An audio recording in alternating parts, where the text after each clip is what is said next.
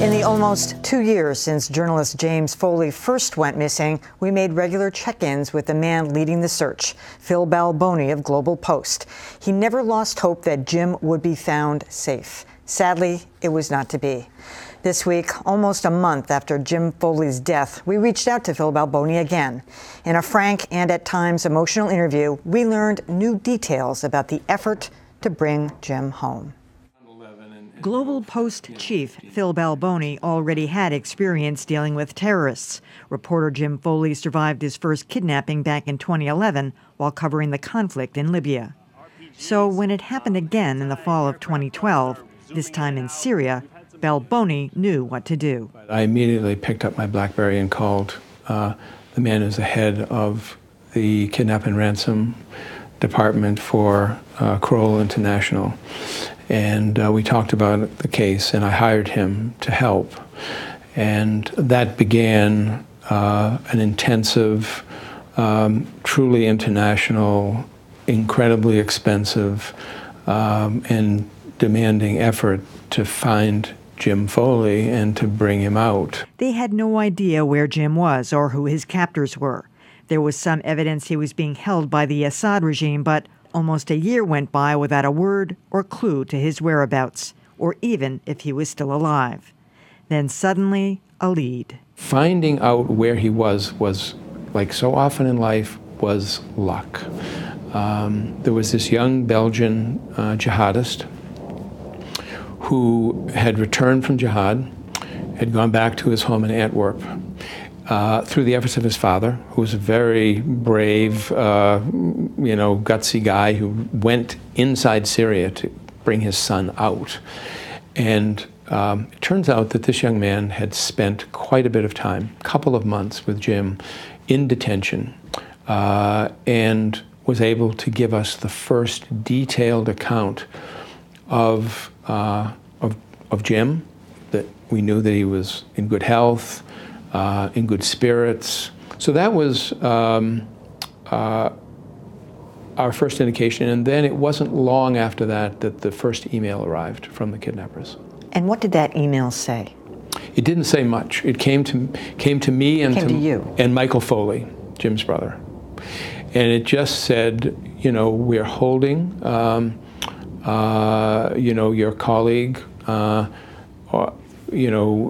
Jim Foley, and we want a lot of money, and that was about the gist of the message. Were you sure it was real? Well, we weren't, because we had encountered many hoaxes along the way. But this had the feel of legitimacy. It had an untraceable email address. So we talked, our security team, FBI, the family, and a response was crafted to that email. They came up with a series of proof-of-life questions, things only Jim Foley would know. They were obscure. I mean, they were non-searchable on the internet. Maybe it took 7 or 8 days for them to respond, but they all came back absolutely, completely correct. And that was a milestone moment when we knew that we were dealing with the people who had Jim. His captors, it turned out, were members of the Islamic State. A few emails followed, including one demanding a ransom of 100 million euros or the release of Muslim prisoners. Then silence. It wasn't until the Islamic State started to ransom European hostages that they learned more about what was happening to Jim. He was, regularly physically abused and tortured, and even perhaps singled out by his captors. But we also learned of his incredible courage and how he was really an inspiration to the other hostages. I mean, his spirits were never broken. As a news guy, how did you decide what to make public? How did you weigh the benefits of making it more public, more outrage, maybe more money, maybe more, versus wondering if making it public might harm him? At the beginning, after Thanksgiving 2012, we we made a decision we're going to keep this quiet. But we talked about whether that was the wise thing to do. And we came to a decision that would be GlobalPost, the Foleys, our security people, that we would go public with Jim's kidnapping. We're committed to do everything within our ability to secure his safe release, and this is our only priority. But while they went public, they kept some details secret, like the fact that Foley had a traveling companion who was also captured. The family of British journalist John Cantley did not want his kidnapping made public. But yesterday, the Islamic State released this video. My name is John Cantley. I'm a British journalist who used to work for some of the bigger newspapers and magazines in the UK, including the Sunday Times, the Sun, and the Sunday Telegraph.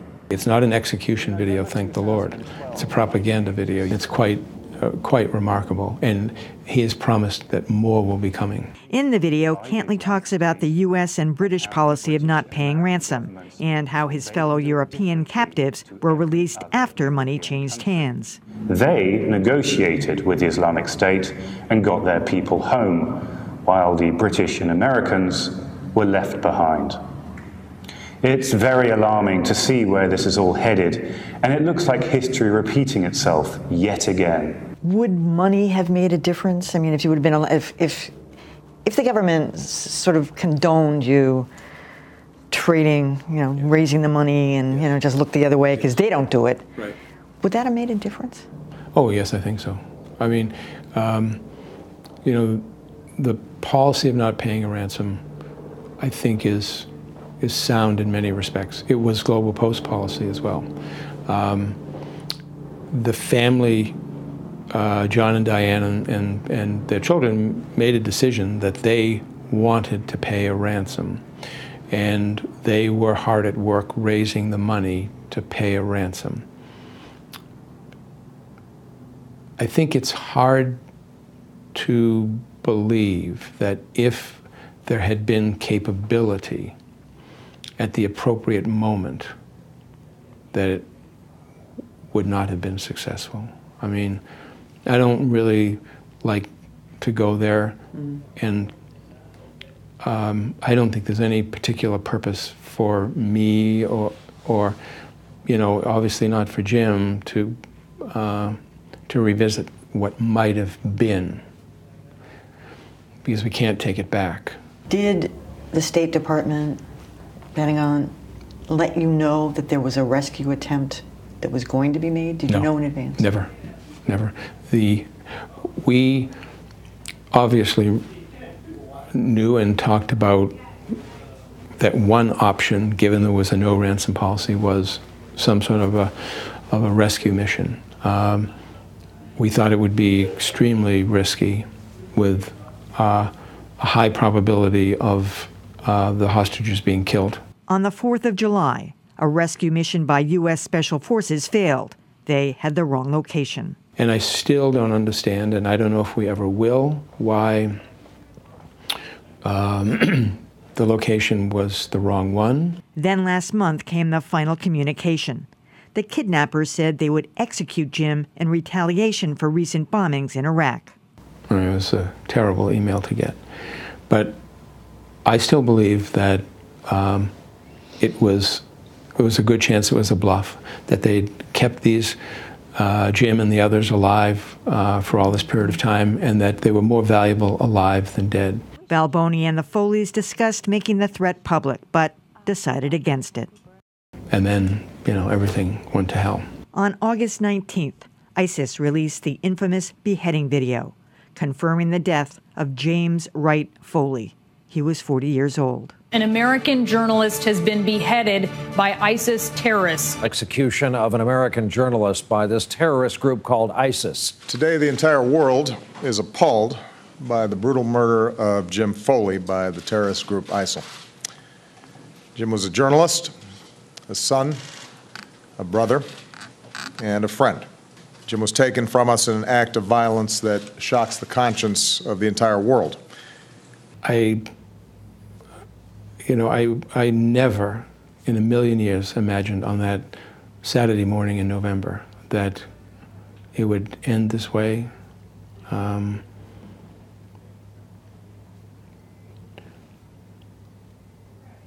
It's still hard to talk about. Here now for more reflection on the James Foley case are Adam Riley and Callie Crossley, both of WGBH News, and Dan Kennedy of Northeastern University. Of course, I spoke to Phil about the statements made by Diane Foley last week. Diane was very outspoken that she felt the United States government really failed her son and didn't do enough. Phil really didn't want to discuss that. He didn't want to react to Diane Foley, but he has a different perspective. I think it's fair to say that he is not that critical, but he didn't really, out of respect for the family's feelings, didn't really want to address it. I was particularly just riveted to this because there was so much detail that we didn't know, and I know Phil. I've worked with him for many years. He was my boss at Channel 5. That as a news person, you want the truth to come out. You want everyone to know what you're doing, what kind of communications you've had. So for him to keep all that in, the communications with the terrorists, the fact that John Cantley was also a captive, that they knew that these two friends who had been traveling together were in this together, but they couldn't say. It's a lot to hold in, and it went almost 2 years. It was an incredible interview. I mean, we were just sitting here on the set watching it and just riveted, and you just see the caring and the emotion that Phil brought to the table and in talking about what happened. It's interesting that he says that GlobalPost also believes in not paying ransom. I think if I were Jim Foley's father or brother, I would wish that the government would pay a ransom. I guess if you look at it more broadly, it kind of seems like the real problem is that European countries are paying ransoms. If everybody would refuse to pay a ransom, it could be that people like Jim Foley would still be alive today, but there's really no way of knowing. Yeah, and I don't fault either the U.S. government or GlobalPost at all for not wanting to pay a ransom, although, as you say, if I were Jim Foley's father or mother, I would have wanted everything done to save him, and I want to be able to do everything that I could to save him. But that being said, I mean, if you pay a ransom for any journalist, it then makes it more likely that other journalists working in the same place are going to be abducted and that a higher ransom will be charged. It ups the danger level for the group. So I think it's a sound policy, but I certainly understand why it'd be difficult for James Foley's parents to accept that. I'm just struck by some of the practical information. First of all, this presumes that anybody could raise a ransom. I mean, they backed off of the original outrageous sum, but it was going to be a lot of money. I don't even know where you get that. I mean, if the government is not going to kick in, where do you raise that? Maybe you can, I don't know.